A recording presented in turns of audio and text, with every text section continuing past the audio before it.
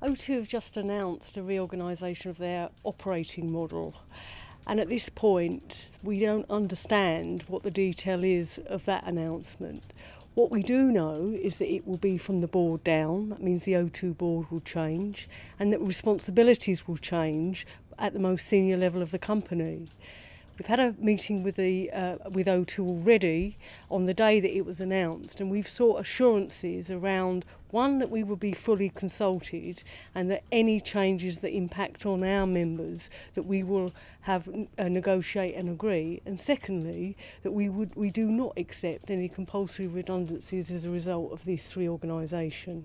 They've said that they will start consulting in early January, and the dates are in the diary to meet with them.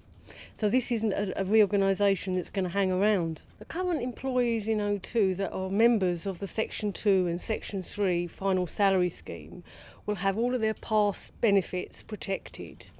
Moving forward from the 1st of June, there'll be two options within the final salary scheme, or they can opt to come out of the final salary scheme and go into the defined contribution scheme. It will be the intention of the CWU to consult with the members affected. Therefore, we will be coming out to the sites in the new year to explain the detail of the options that are available.